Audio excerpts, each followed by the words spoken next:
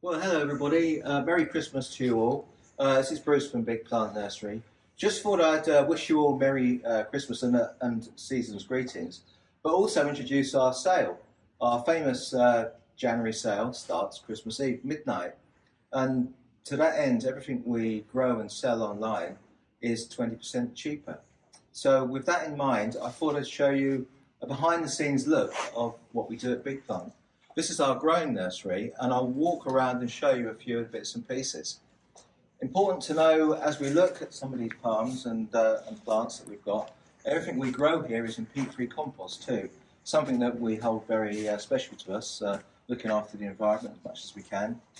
Some lovely Jubaeas here. Moving along, we've got Washingtonia, we've got Rapidophyllum, we've got Beauteas. All these are some of our larger specimens, and that takes me along to the agaves and some of the succulents. Well, here we are in agave land. Lots of agaves here, different types. We try and grow some more unusual ones. Abatifolia, titanata, gentrii, ferox, lots of different varieities, to name a few. All of these plants, like our 2 litre, these aren't quite ready, but this is the sort of thing we send out on the internet, seed grown. So very nice. We always pick out the better strains as well. As you look through, we find some really cool ones, so we tend to prioritise on those, and they're the ones that you get when you order from us. So agaves, peat-free compost. Well, here we are with some palms. You can tell we like palms here at Big Plant. These are all palms that we would have bought and then subsequently grown on. Again, potted on in our special compost and doing quite well.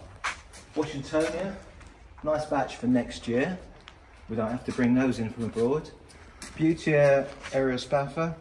If you're the chap that bought one, or chapess that bought one yesterday, this is the one you'll be getting. Moving along to Butea odorata. Dazzlerians, vertifoliums, longissimums and longifolia. Over here we've got cordylines growing on, trachycarpus, 10 litre, 20 litre, it just goes on. And we have, as you can see, I'm sure you're quite surprised, quite a number of these all growing quite happily. Minus 6 to 7 in here last week. We're, I think, nudging 20 degrees now. What a crazy situation. But just to let you know, there was no heating in here at all. And it was pretty much frozen. And the plants, well, they've all bounced back and look good. Nice dazzlerians, nice trachyas. I'll show you over here quickly. There's some interesting palms amongst the more regular fare. There's some nice cerifera's. Some volcanoes, and there's some unusual trachycarpus. I think we've got some nice Wagnerians. I'll talk about them in a minute. So let's whip over there, shall we? These out. These are Trifrinax campestris. These came from a palm collector who grew them from seed, I think 20 years ago. We took them on when they became too much for him, potted them on and grown them. We've got a couple of sizes now. But UK grown Trifrinax campestris. How many times are you going to see that? Whooping down here, some really nice Trachycarpus wagneranus. Now, as a lot of you probably know, but some I'm sure don't, Wagneranus is variable, and not all Wagneranuses are the same. So when you buy one, always make sure it's one of the really compact, really stiff forms, because there's a lot of diluted variants because it hybridizes quite nicely with Fortunii, and the Fortunii ones aren't quite as good, and some of the ones coming in from abroad have got slightly not as good provenance. So check them out, really nice. There's a group of Tessan here, fast growing form of Trachycarpus again. It's a form of Fortunii, gets a dissect leaf quite rounded, and then as we go along, 40-litre Camaropsis, Camarops volcano, Camarops cerifera.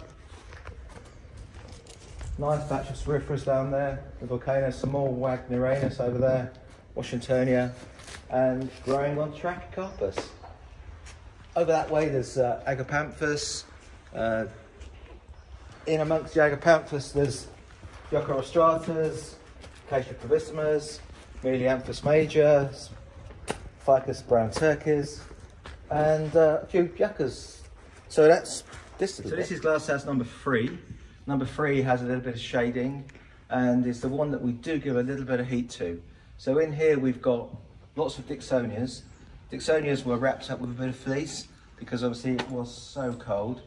Pot grown, we do pot grown 3 litre, 2 litre, 7.5 litre, 10, 20, and so on and so forth. Plus we've got lots of others, but I'll show you those in a minute. A few Cyathea australis here. Lots of hardy impatiens, more ferns growing on. We do as many as we can in variety of hardy and exotic looking evergreen ferns. We'll start them off in a 2 litre, moving on to 7.5s and hang on to them as long as we can. A few Blechnum chilents there as well. And just behind me, you'll see some more young plants moving along. I'll look through here. Azarums, quite a lot of different Angelicas this year. Rather like those. Some unusual Fiducias, and more young plants. Scheffleras, Daphne-phyllums, Cydopatis, and of course Fatsis, and Pseudopanax. I'll move on to tree ferns next. So this perhaps is one of our most important bits for many of you. This is the Dicksonia antarctica. Here we have some that have come in the container back in the summer, and we're growing them on. We thought it'd be fun to try and grow some on and see how lush and exotic we could get them, see how much we could get growing on the trunks, and just produce a really interesting product. As you can see, most of them are from 2 foot to 4 foot. They go quite extensively down through this region. In fact, if you come down here, there's always something that is a surprise. You never quite know what you're going to find amongst the tree ferns. And, oh yes, of course, it's Father Christmas. Hello, Father Christmas. Hello, kiddies. Moving on, we do have quite a healthy team working with us, trying to keep the place on track. And I hope you've enjoyed watching this video. I certainly enjoyed doing it.